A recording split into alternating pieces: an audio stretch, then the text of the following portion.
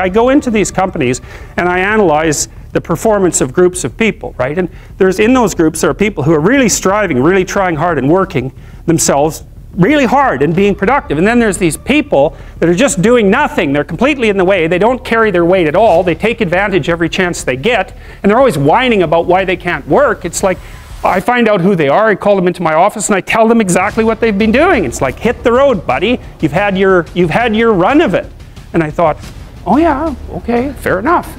You know, well, I can tell you, you know, I've had situations in my lab where I had underperforming graduate students. And one of the things that was really awful about that was that it was really hard on the high-performing graduate students, you know, because they felt that even being in the same category as the people who weren't working hard and pulling their weight devalued what they were doing, you know, and that's exactly right. And so this is also why there's a conscientiousness trait and an agreeableness trait. Because conscientious people judge you on your accomplishments, right? They don't give a damn about your feelings, not a bit. It's like, are you doing the work or not? Whereas agreeable people think, well, you know, your mother's sick and, you know, you've got a bunch of family problems and we all have to take care of each other and it's no wonder that you're having a rough time. And like, you can't say that one of those attitudes is correct and the other isn't correct. You can't say that. There wouldn't be those two dimensions if there wasn't something correct about both of them. But you can certainly point out that often they conflict, you know, and so the demand for inclusiveness and unity and care and the demand for high-level performance in a hierarchical structure. There are very different orientations in the world. And so it's complicated for people who are agreeable and conscientious. And if you want to hire someone to exploit productively, you hire middle-aged women who are hyper-conscientious and who are agreeable. Because they'll do everything. They won't take credit for it and they won't complain. And that's nasty, and I think that happens all the time. And so one of the things you have to be careful of if you're agreeable is not to be exploited, because you'll line up to be exploited. And I think the reason for that is because you're wired to be exploited by infants.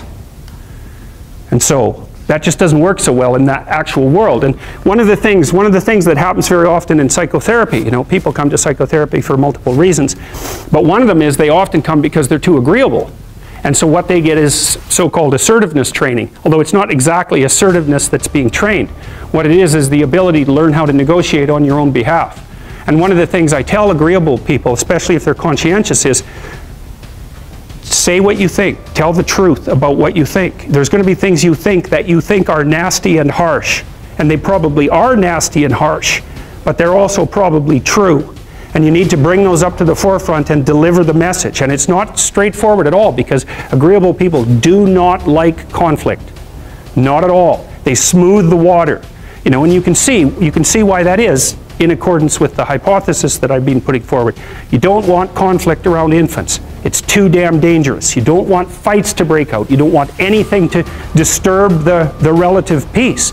You know, and if you're also more prone to being hurt physically, and perhaps emotionally, you also may be loath to engage in the kind of high-intensity conflict that will solve problems in the short term, because it takes a lot of conflict to solve problems in the short term.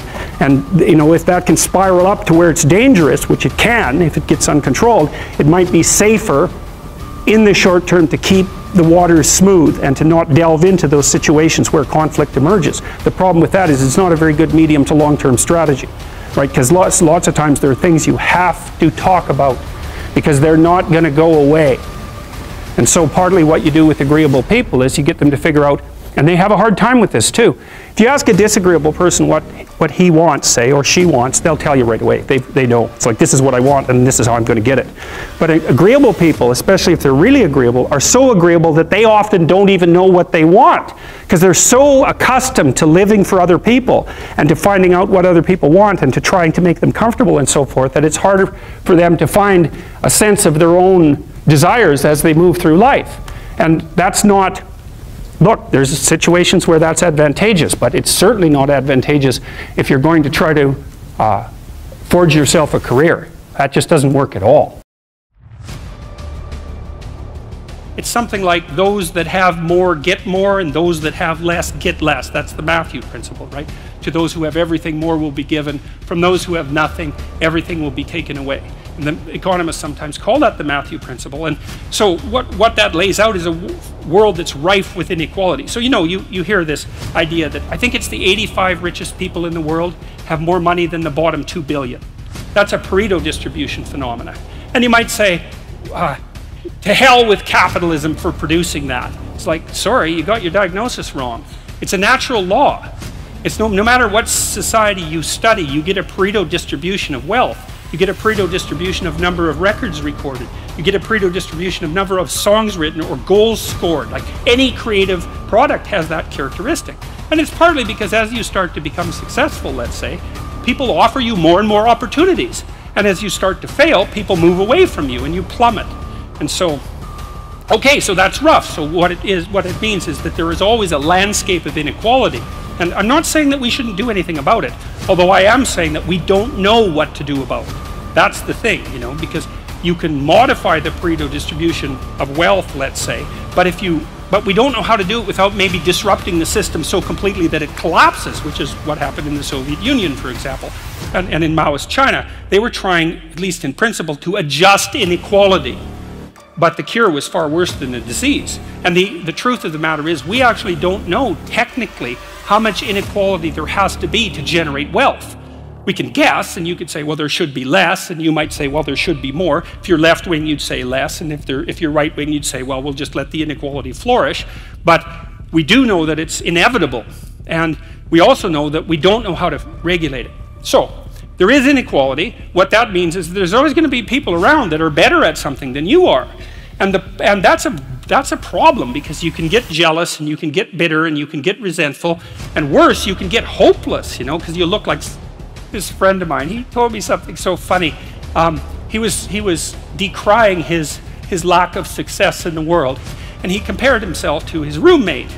And he said, his college roommate was doing much better than he was. And his bloody roommate was Elon Musk. It's like, oh, you're not doing as well as Elon Musk. Well, you can see it would take it rather personally because they were roommates and everything. It wasn't like he was doing badly. Like he was doing pretty damn well. It's like, I'm not as good as Elon Musk. It's like, yeah, well, you and like 7 billion other people, But I thought it was instructive because you have to be careful who you compare yourself to. Now, you can't just not compare yourself to successful people, right? Because then you don't have anything to aim at. And one of the things I learned from Jung, this was a cool thing, I'm going to make a real lateral move here.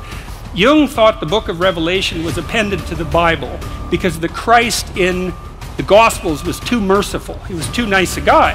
Now, he's an ideal, right? And Jung said, wait a second, an ideal is always a judge. That's the thing about an ideal, because you're not as good as your ideal, so your ideal is a judge. And Revelation has Christ coming back as a judge, and that was Jung's explanation at the level of the collective unconscious for the pasting of that remarkably strange and terrible book onto the end of the Bible. So, well, anyways, my point is an ideal you need an ideal because you have nothing to aim at, but an ideal is a judge, and you always fall short of the ideal. So how the hell can you have the benefits of having an ideal without having the crushing blow that goes along with having the judge that always regards you as insufficient? So I was trying to work that out in the chapter, and this is something I've had to work out a lot as a clinical psychologist. It's like, well, let's say you need a goal, but we don't want to let your distance from the goal crush you. So you got to set up a goal, and then you got to break the goal down into parts so that you can move towards it and you have a fairly high likelihood of doing it. So that's a bit of practical, I wouldn't say advice, it's because it's better than advice. It's some practical knowledge about how to go about achieving an aim. Set a high aim, but differentiate it down so you know what the next step is, and then make the next step difficult enough so you have to push yourself past where you are, but also provide yourself with a reasonable probability of success. It's also what you do with children, right? You want to push them because they need to grow up and be more than they are, right? But you don't want to crush them with constant failure. So what you do is aim high and make the goal difficult but proximal.